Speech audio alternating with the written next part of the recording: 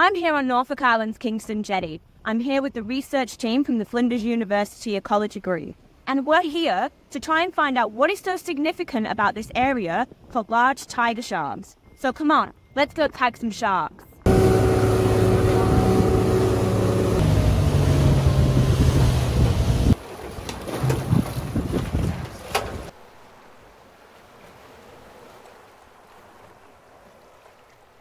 There's a huge number of tiger sharks in Norfolk Island, probably one of the largest aggregation of adult tiger sharks I've ever seen. But the aggregation is actually really close to some of the most popular swimming and surfing areas. And that's causing a bit of concern from the local community because they're worried about the potential interaction between tiger sharks and people. So it's especially the case because that area is also where some of the offal and organic waste is being disposed of in the water. And they are concerned that if you're starting reducing how much of this offal is being thrown in, the sharks might start to disperse a bit more and maybe start spending more time in some of the other areas and maybe looking for food in some of these other areas. So our research is trying to look at the relationship between the offal being thrown in the water with the movements and the residency of the tiger sharks around the islands. Are these sharks really spending all of that time around that offal disposing area? So using a range of acoustic tracking equipment and satellite tracks, we can better understand the movement of these tiger sharks and try to better understand the relationship between what drives the tiger sharks around Norfolk Island and if this offal disposal is affecting the behavior and the residency of the tiger sharks.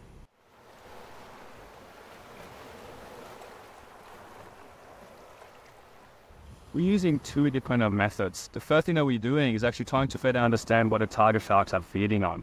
And to do that, we take a bit of blood and a bit of muscle and use biochemistry to relate what the tiger shark flesh and blood is made of to what they be eating.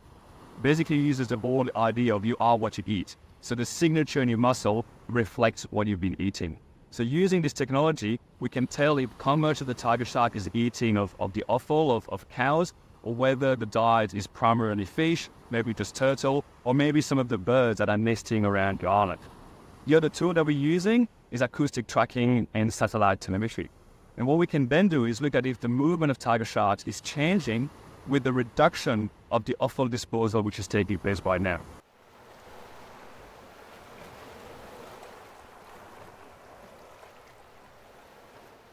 Well, numbers are great, and obviously as a scientist we love our numbers, but be able to visualize those numbers on a map and seeing actually where these sharks are moving, basically essential to explore data and better understand what these sharks are doing and why they might be doing.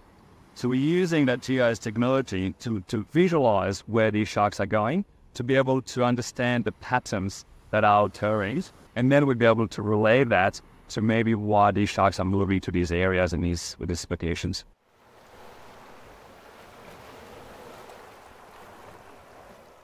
The biggest threat to shark is without a doubt overfishing. They take a long time to reach maturity, they don't reproduce very often, and that makes them more similar to marine mammal than fish. And because of that, any kind of high level of fishing mortality or high level of fishing means that the shark is not going to be able to withstand that level of pressure, and many species are at a high level of risk of extinction. And that's why shark, broadly, is one of the most threatened vertebrates on the planet.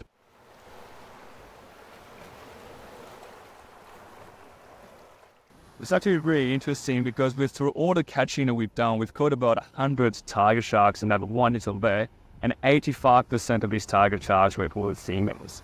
So thanks to all the tracking technology we've been using here, we're now starting to get a much better understanding of where these sharks are going and when. We're seeing that a lot of these tiger sharks are spending summer around Norfolk Island, but are leaving in winter and spending a lot of time around New Caledonia. But we don't really quite know yet the driver of these movements. Why did they come to Norfolk Island? Why did they leave Norfolk Island? Why are they going to New Caledonia? So what we're going to be doing next is using some new technology to try to better understand these drivers and movements. We now have an ultrasound that we can use to check if these tiger sharks are pregnant or not, and better see if the tiger sharks here are just close to parturition, close to giving birth, and whether this might be a bit of a pupping area for this big female tiger shark. We're also planning a trip to New Caledonia to see if we can find this Norfolk tiger shark in New Caledonia and see why they might be going to that to that area of New Caledonia where these tiger sharks seem to aggregate as well.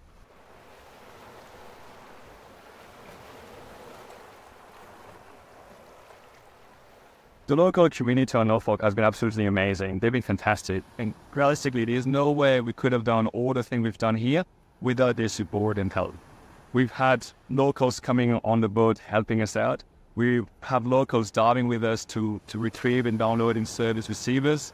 We're using the locals to go fishing and catch these tiger sharks so that we can tag them and take the samples that we need.